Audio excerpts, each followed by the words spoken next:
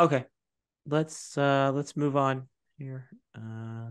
Be a little more positive again. I think Penn State should be positive about the fact that they get to play Indiana this week. Again, like that's another reason to just be optimistic about this season. Is this schedule is laid out beautifully this year between the teams that Penn State has to play, between the way it was laid out. That's probably also why I'm a little frustrated still about the way Saturday shook out, because they had 3 weeks to prepare for the game.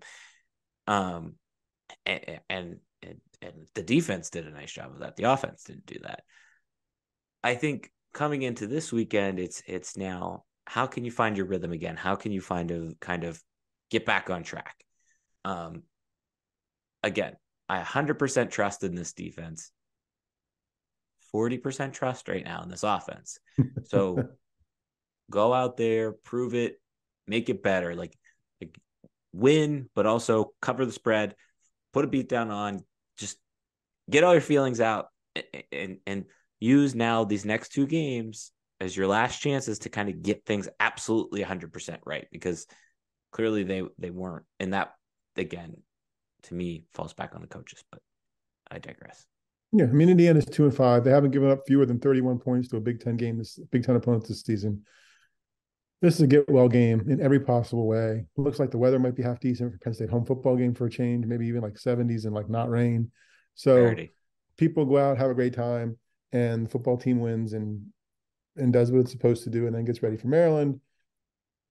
Yeah, I mean, it boils down that schedule to 2 games, and I think that's what people's frustration is they knew that.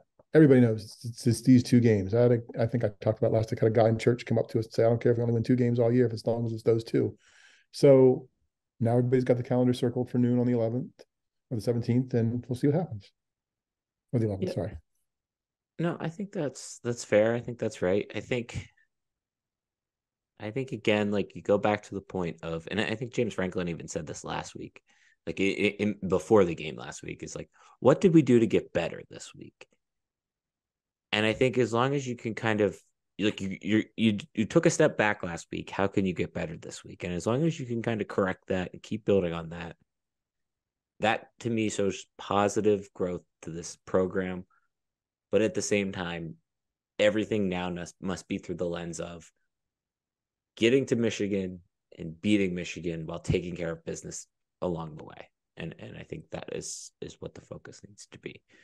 Um, so I think, like you said, I'm very excited about nice weather. I know I wasn't at the last game, but I'm very excited about nice weather. Knock on wood. Um, we're having a Taylor Swift theme tailgate this weekend, so excited about that as well. What's a Taylor Swift tailgate? Well, because like it's her Oh, album, theme. her album's Gotcha. coming out this on Friday, so you know, you excited? You gonna listen? So all Taylor Swift music all the time is tailgate?